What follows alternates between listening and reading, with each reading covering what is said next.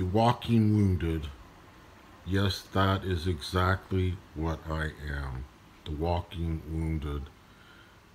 Before I came to Jesus, I had a friend, and I'd known him for a couple of years, and he tried to help me. He was a psychologist, and he says, "You know what? You're just this big wound, and your wound is so deep, I can't help you." Can you imagine a psychologist or psychiatrist telling you, "I can't help you"? That was pretty awakening.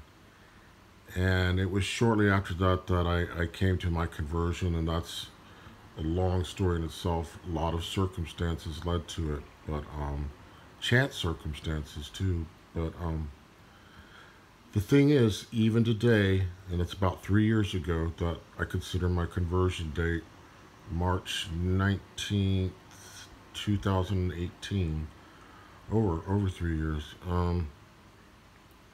I still have scars. I still have wounds. I still walk in uncertainty.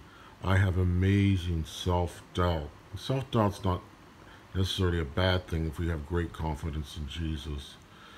The thing is, we cannot be healed overnight.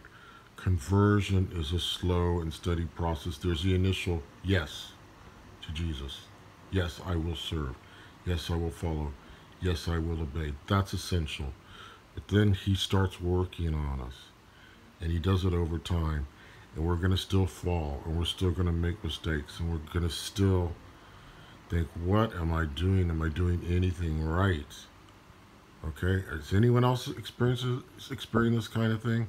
Where you still have wounds from your past, you still have things you need healing, and you still are living the walk, you're walking the walk, and you're doing what you're supposed to be doing, trying to keep from temptation, trying to keep from sin.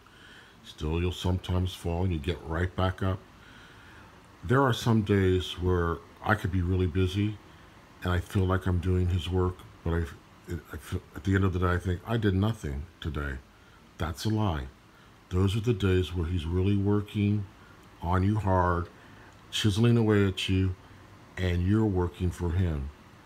So I'm just trying to give some hope to people because it's hard. It's a struggle. It's a daily struggle. The walk with him is a daily struggle. And we're going to make mistakes and we're going to fall, but we got to keep getting back up. And I've said this before in other videos, but I haven't really given any testimony. So hold fast, keep the faith, stay close to Jesus, and keep getting back up. It's the only way. That's how we'll get the crown, how we'll win the race. It's not a one-time victory. It's a lifelong race.